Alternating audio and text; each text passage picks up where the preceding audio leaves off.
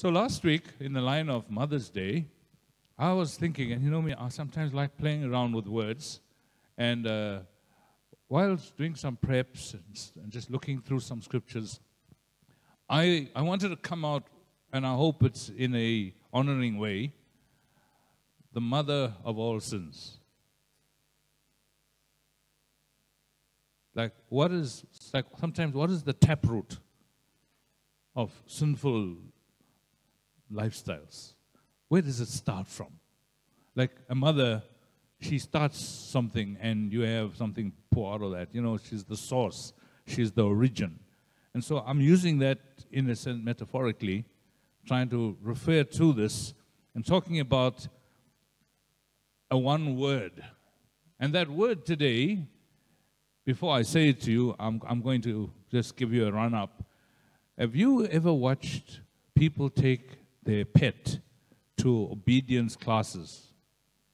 And they teach them how to behave and how to sit and stand and when to yield and when to run and so on.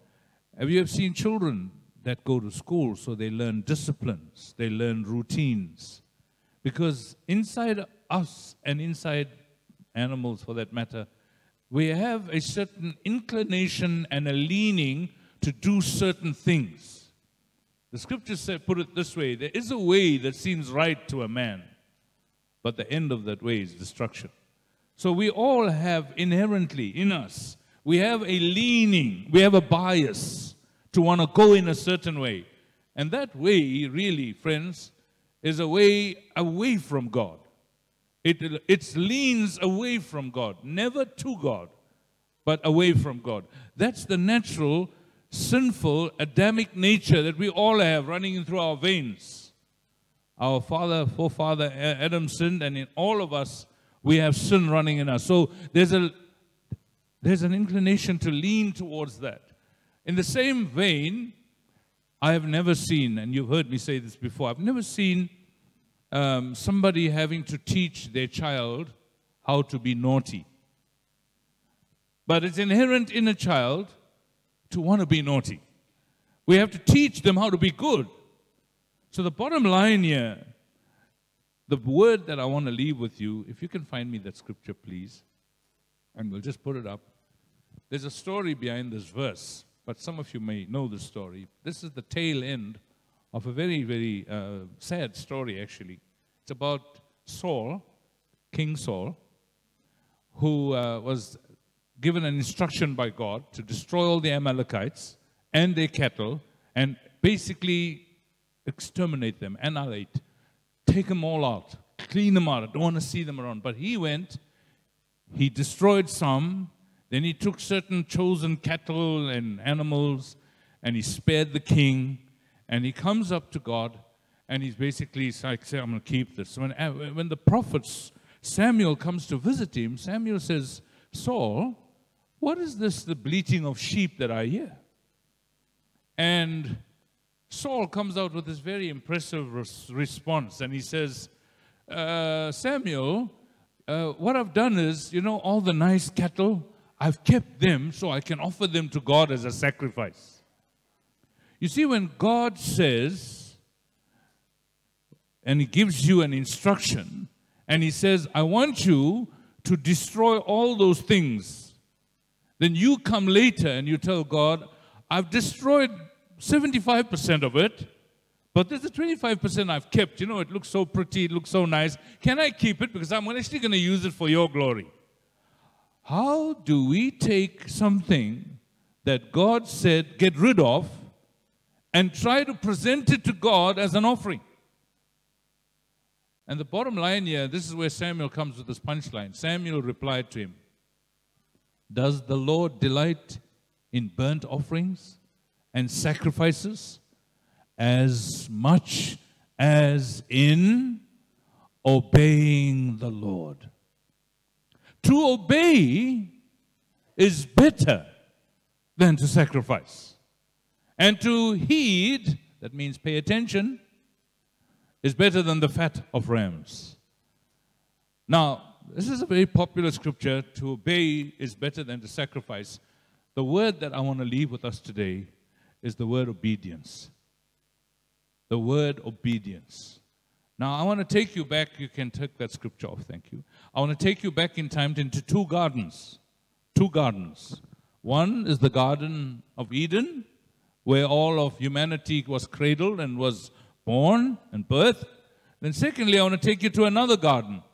In the time of Jesus, it's called the Garden of Gethsemane. Adam was our ancestral forefather, and in that same place, God said to him, Adam, here's this beautiful garden, you call it paradise, it's the Garden of Eden.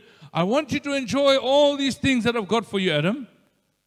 But Adam, everything but this one thing.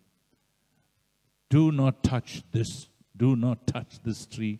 Do not partake of this, because the day you do, you will surely die.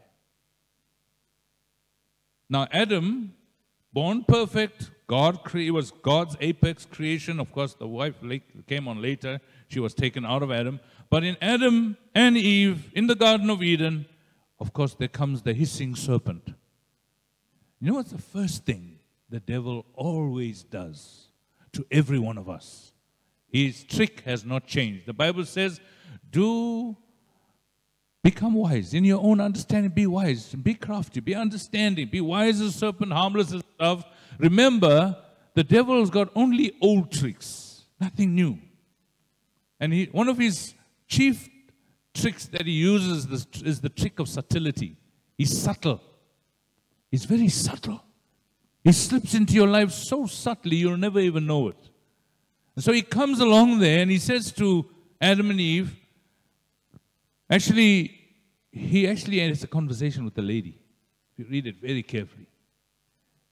Did God really say, you shall not eat of this?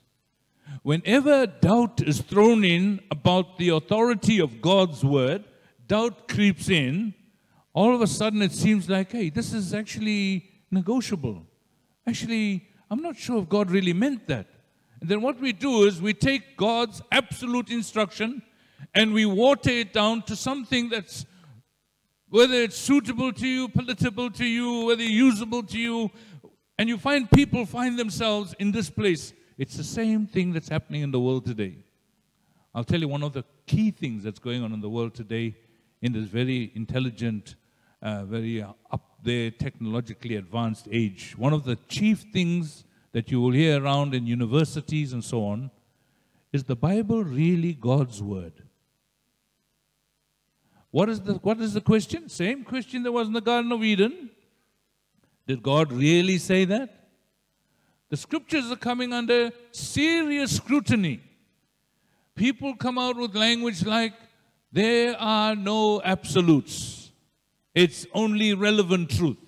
Relevant to where you're at, from your position, from your perspective in life, it's relevant. You know, what's good for you might not necessarily be good for me. It's debatable. People play with that. The same story from the Garden of Eden is the same one that's today. Now, friends, what I'm saying to you, the same old devil, same almighty God, and the struggle continues. So yes, in this garden, perfect Adam. Remember, he had no sin, because the Lord said to him, Adam, the day you eat of this, you shall die. Sin will come into you. So he was sinless. And while he was there, of course, through Eve and serpent conversation, we find that he slipped down into a place of disobedience. There's that word again, disobeyed. You see, friends, the bottom line, if you want to describe what is sin, sin is when we go against God's instruction. If it says the robot's red, you don't drive through, you find everyone goes through. Friend, in our society today, you look around you, you will find most places, you'll even hear some people say, I hope you haven't said this. Hey, rules are meant to be broken, man. That is actually, I hope I'm not too strong. That's actually not from God's kingdom, that kind of statement. You know, rules are meant to be broken. So I take my vows. I make a promise. Promises are meant to be broken. You put that line into you. You start to think like that. You start to give allowances that if I've made a promise like to your friend, as a gentleman to a gentleman, I promise you, my friend, I'll come and see you next week, and you don't. Rather not promise then. Don't say rules are made, promises are made, can be broken. We do fail. I know we all fail in that area from time to time. But let me get back again to the Garden of Eden. Adam and Eve, we know the story. They sinned.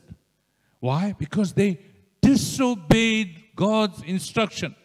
Even if it is a beautiful hissing serpent that's looking to say very, very interesting academic little gymnastics that's going on, trying to disprove the authenticity of God's instruction and tell you and dissuade you from going God's way, and shows you that this is the way that you can go. Actually, it's not only one way. There's a couple of ways you can go and do this thing.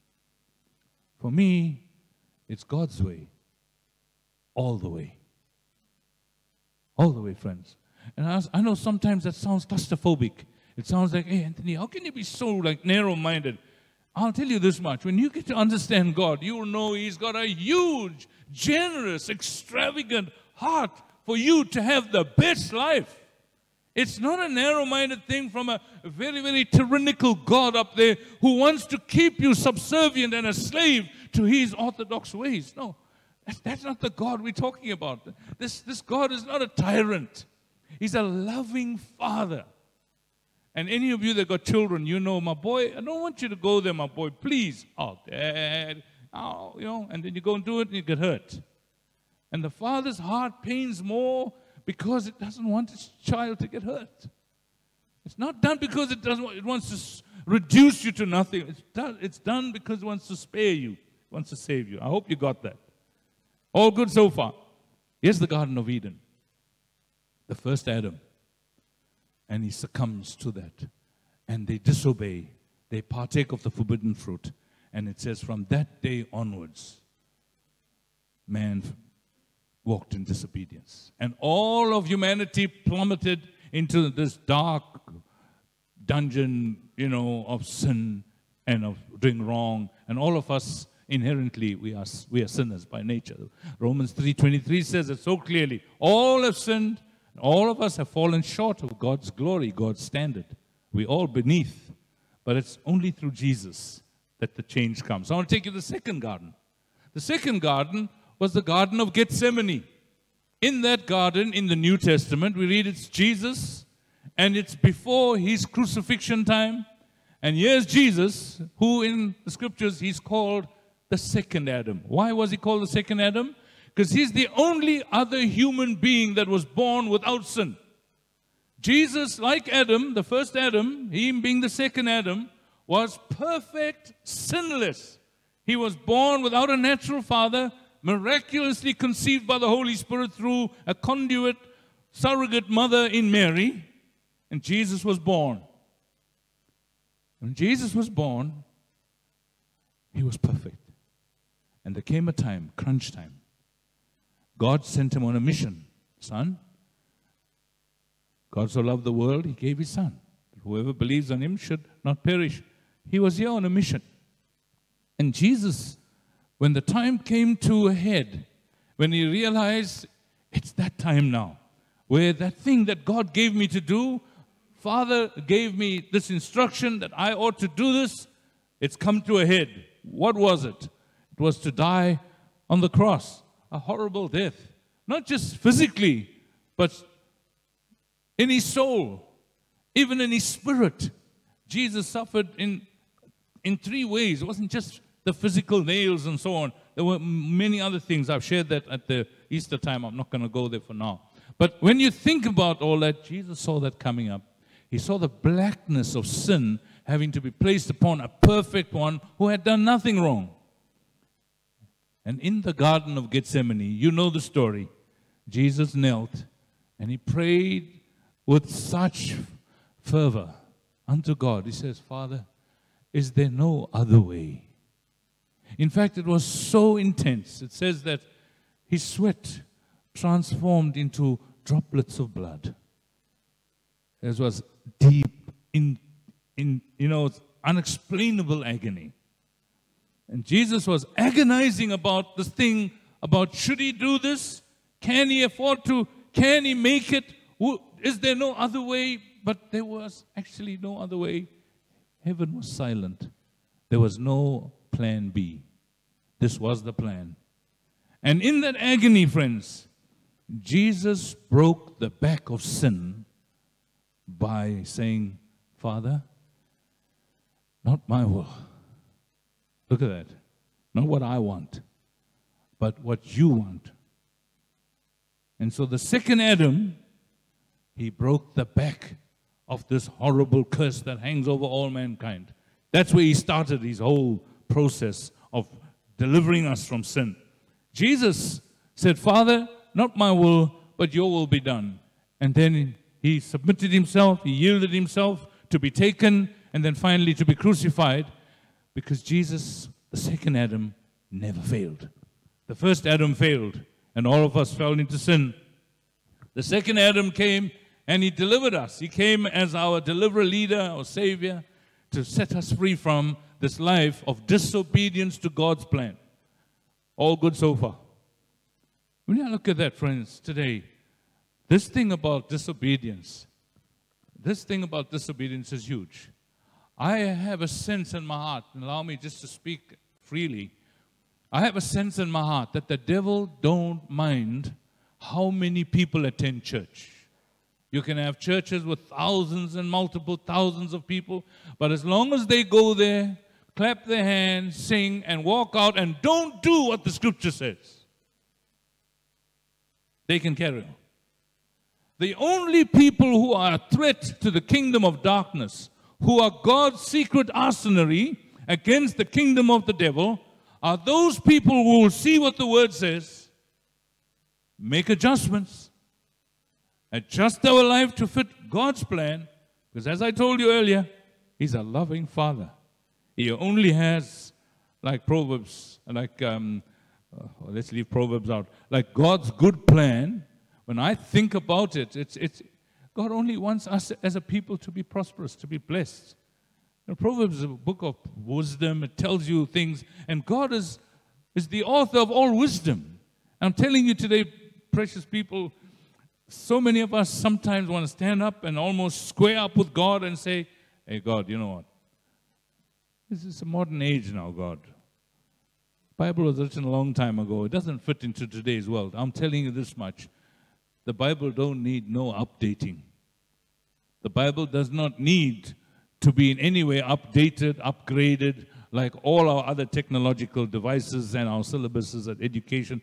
God's word is forever constant. And what He spoke then is still applicable today. And when applied in our life, friend, you're going to see amazing things happen.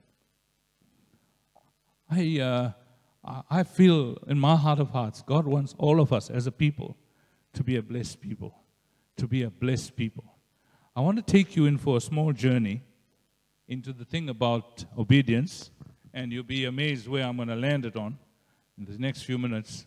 I'm going to land it on a subject that can be sometimes a bit sensitive. We don't talk about it all the time, but every now and again I think it's necessary for us to just talk about it. Jesus said, you can't serve two masters. Anyone remember that? You can't serve two masters. What were the two masters? What were the two different masters? Anyone knows? You can't serve God or, hello? Mammon.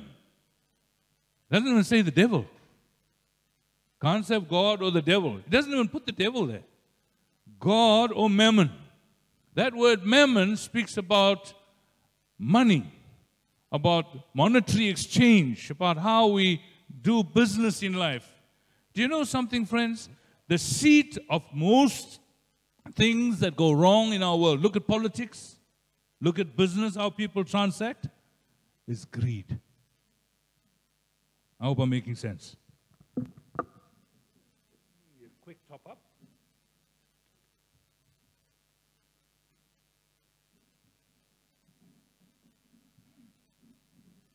Yeah. The thing that really gets to us is this thing about greed. Do you know greed is a very, very subtle thing. And when people get and they see more, their eyes pop up and they want more.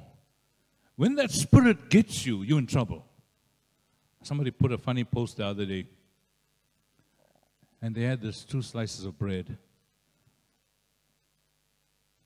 And in between there was a huge chunk of bologna.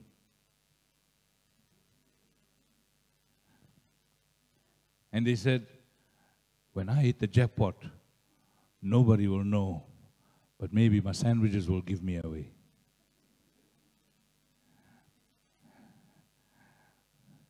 It's just a funny thing. I just want to lighten you up a bit. I'm too intense here. But the thing about greed is a huge thing. It's a huge thing. I've got so many messages we can talk and we can actually sit and explore together, to learn together. We are all on a journey. I want to submit that to us. We're all on a journey and we have to help each other. We've got to learn to encourage each other. Not to speak condescendingly on people or speak down to people, but encourage each other, pick each other up so that we all run the best race we can. We all must do well. We hit the tape and the finish there. We must all do it well. All of you must do well in God because that's why Jesus came. He wanted you to do well. He wanted you to have the best life in Him. And so sometimes we sometimes think, and it's obviously influenced by another dark kingdom that tells you God actually don't like you. God wants to take all your toys out. God wants you to live a boring, dull, miserable life so that when you die you look like lemon, you know. That's not what God wants. He wants you to live life with a capital letter L. He said, I've come that you might have life and that you might have it more abundantly. I remember those days when I was at work that time and get to work on Monday morning and some of the guys got bandages and stuff like that. Yeah, how was the weekend, bro? Hey, we had a time, man. And what was the bandages? Well, you know how it goes. Waiting for next week. We got another one to go to. I said, Anthony, how was your weekend? Oh, you must be went to church. So I had a boring weekend. You know the tone that's coming across. Shame, poor you. You had to go sit in church, poor chap. We had a lucky time. This weekend we're looking for another one. I want to encourage you. God has the best plan for you. I'm standing here before you and telling you I love it. I want to really encourage you. This thing about walking in obedience to God, when it comes to the 2 gods. I spoke of the 2 gardens. I'm speaking about the 2 gods now. You can't serve 2 masters, 2 gods. You've got to love one and hate the other. And this is where it's at.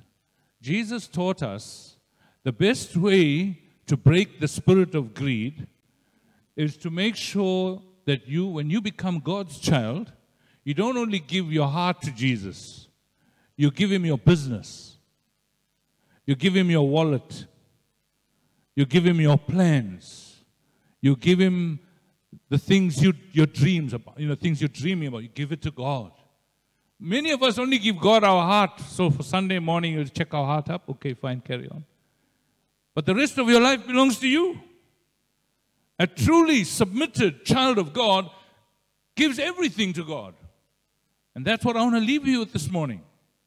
When we submit our life to the lordship of Jesus. Many of us like Him as a Savior. Oh, Jesus is our Savior. He's going to take us to heaven. I mean, that's all true.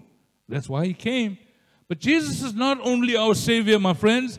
Jesus wants to be Lord. Lord means He's the owner. He's the master of your life. I know it's an uncomfortable word, and especially when you don't know God and you haven't got to acquaint yourself, you don't understand His plan for you. You'll start to wonder, how can I entrust everything to somebody I don't know? Well, that's why I shared on Tuesday night here at the prayer meeting, Revelation 3:20 says, I stand at the door and I knock. And if you would open the door, I'll come in and sup with you and you with me. Jesus there in Revelation 3:20, while that scripture is used a lot for people that are unchurched, maybe there's an assumption that this is for unchurched people, it was actually written to the 7 churches. And this was one of the churches that it was directed to say, Jesus talking to His church, to His people. Do you know how many church people don't have fellowship with Jesus? We go to church, and that's great. I'm a church boy. I'm delighted to see you in church too. But I have to speak the truth. I have to encourage you about where it is we're supposed to be heading to. The best thing you can do is to walk and live your life in relationship with Jesus. Let him, when you sit at a dinner table and you have a meal together, you can't sit quiet. You have to talk to each other. You've got to engage each other, and that's what it's about. And when you get acquainted with Jesus, you will realize he's an awesome Lord that you will be willing to surrender to. He's an awesome Lord. So, one of the things that people struggle with when it comes to generosity is your giving to God. And I had somebody that basically kind of reprimanded me one time, many months ago, in the time of COVID, when I sent out messages, if any of you would want to sow to the church, because we're not meeting in the building, here's the church bank account. I got a message back same time, after hundreds of messages before that for all sorts of other things. If you know me, you know you'll never hear from this pulpit, make sure you give your love gift so that God can heal you. You watch TV, you watch how people do it. And it's not, I don't think it's pleasing to God's heart. But that's our view. We're not here to knock anyone, but you must be a discerner of it. If you put your $100 in the envelope now, we will pray over your request, you will get your healing. We don't work like that. This church doesn't work like, never have, and we don't go on about money. But you need to know some things about what's God's stand about money. We have to have some idea. We can't just be quiet about it and not talk about it. We have to talk about it every now and again. And we try to talk about it once or twice a year. We don't talk about it all the time. So my closing moments today, I want to talk to you just in closing about this thing about generosity. You see, friends, when you're a child of God, whatever you have, we believe, according to the scriptures, we don't own. We are merely stewards. We are stewards of God's resources. Therefore, if I'm a steward of something, that means I'm not an owner. And then if I'm not an owner, I'm accountable to someone. But when you feel you're the end boy on the block, you are the end. It ends in you. Then you are an owner. You don't have to explain anything to anyone. But when you are a steward, you realize I'm accountable. So one of the ways of showing accountability is to God, say, God, thank you. Thank you for what you've done. And, and you honor God in that way about what he's doing in your life. You and God are on a journey. And you are merely, you want to be a responsible, of course, a responsible steward of what God's given you. One of the words that people don't even know how to pronounce. Is it tides? Is it tides? Is it high tide, low tide? You talk about church tides. Oh, the pastor only worries us. I know one brother came and says, I love that pastor so much, but once he talked about tides, I left. Why he's asking us for money? I'd like to see you when you go to Pick and Pay and you've got your trolley there and you stand on and you say, don't you like my face? And don't pay for it. Everything has to be paid for. There's things to be done. And God has ways of how he resources you, how he resources his kingdom, how he resources reaching the world with the gospel. God has ways of how he resources that. We don't have to figure out where the guys are spending all our tax money because, it's another big, black, deep hole. We don't know where everything's going. But the taxes are paid faithfully.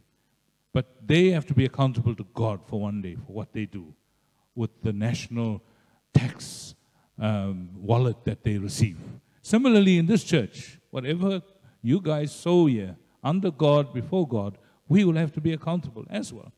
So here's the thing about the tithe quickly, and I'm going to leave you to your lunch or breakfast. If some of you never had breakfast yet. Here's the thing, just quickly. This is seriously to only help you. Only to help you. Now, Malachi is the book that speaks about tithes, and then tithes have been mentioned from Abraham's time, and then the law came later. So some people say, it's tithes from the law, and now in the New Testament, no more under. Actually speaking, no. It is a principle God has put in the Word, same like you must walk in holiness. It's all these principles. It doesn't change because old covenant, now in new covenant, we must just be licentious. You just do whatever you want to do. No, God has standards of how we ought to live. So when you press through the barrier of the Old Testament wall, you get to Malachi. And if you read Malachi in essence, it's a very prophetic book. It talks about the end times.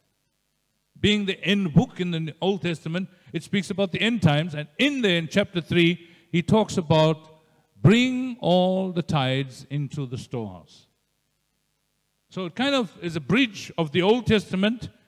It's an anchor leaning towards the New Testament, bridging them all together, and it's giving you an overarching bridge that crosses over and it transitions into the New Testament.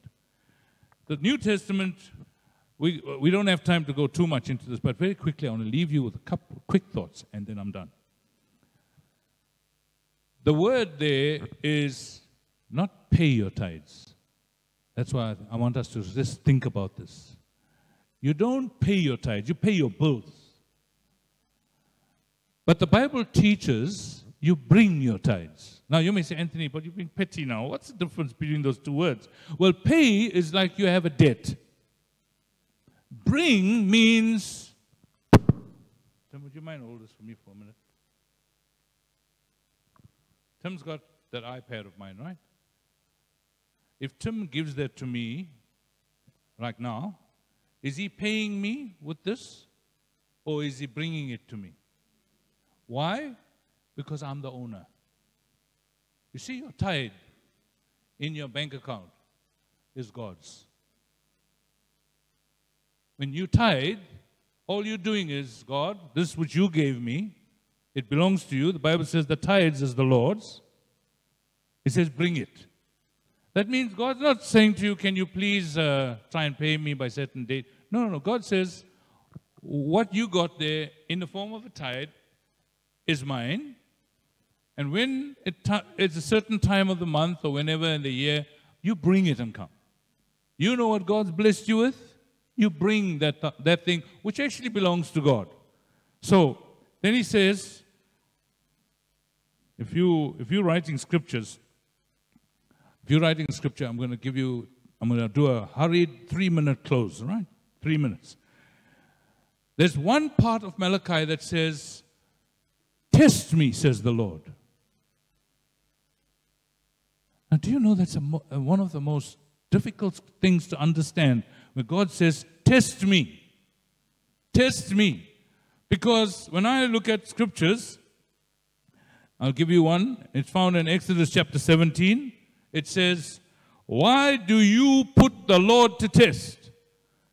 In other words, anybody who dare test God is a dangerous thing to do. You never test God. Numbers chapter 14.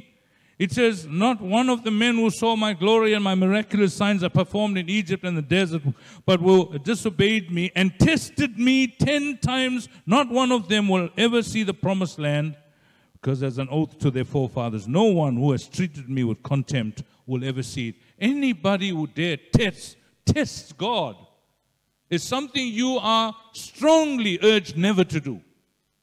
I can go on, Psalm 78, because they put the Lord to test and rebelled against the Most High. I can take you to Psalm 95. Do not harden your heart as in the day of Meribah, as you did on the day of Massah in the desert, where your fathers tested and tried me. They tested me and tried me. Don't do that. God's word saying, don't do that. I can go on. Matthew chapter 4, Jesus spoke to the devil. He says, do not put the Lord God to test. He tells the devil that. So throughout scriptures you find God is saying, don't test God, don't test God. But there's only one place where God says, I'm asking you to test me. Seems kind of out of character. There's a huge principle at stake. There's a huge principle. You know, when you walk as God's child and you say, God, the man of God is preaching this morning about walk in obedience. To disobey what you know is sin.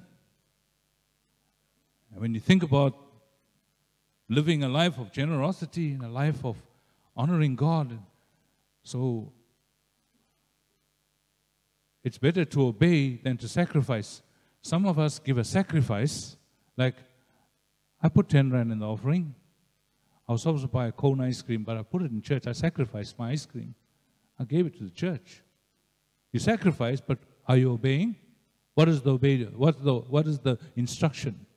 Bring your tithe to the storehouse. But you made a sacrifice. You gave that 50 rand so to buy a hamburger with. You put it in church. I won't have a hamburger this week. But friends, one of the huge things is most of us get so heavily in debt.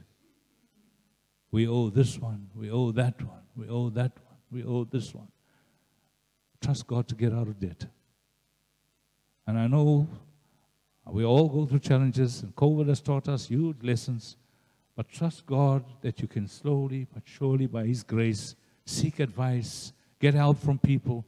How do I reduce debt? Because I want to be free in a place where I'm empowered so that I can get to be a blessing in God's kingdom. I leave you with that. We walk in obedience rather than sacrifice. You can fast and pray all week and ask God to do amazing things. But if you have not obeyed God in things, you've shut the heaven. It's better to obey than to do sacrifices. Some of us will sacrifice. We'll fast all week. We'll pray all week. Those are sacrifices, and they're good. There's nothing wrong with them. But it's better to obey than to sacrifice. The Lord says, when you do what I ask you to do, I will open the heavens. The heavens got open in Durban, the coastline. You saw what happened? But the heaven that God's talking about is not a heaven to destroy you, but a heaven to bless you.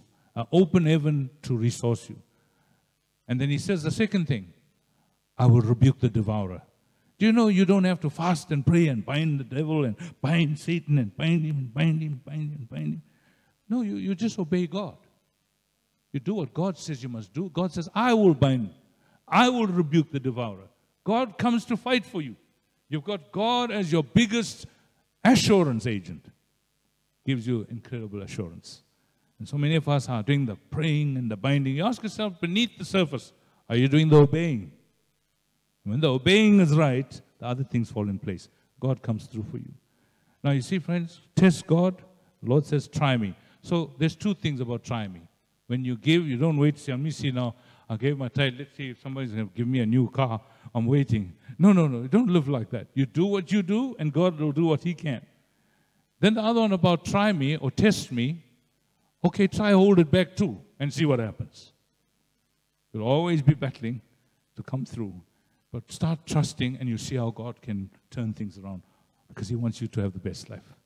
It's better to obey than to sacrifice. Are we all good? In closing, I'm going to pray with you now. Remember, people, today, you are in a valley of intercession. For those of you that have never opened your heart to the Lordship of Jesus, I would love to encourage you. Maybe He's a foreigner to you, Jesus is a stranger to you. I want to encourage you. Open your hearts to the Lord. If you want to talk about this, we're happy to talk about it later. Give me a call. I'll make time to come see you.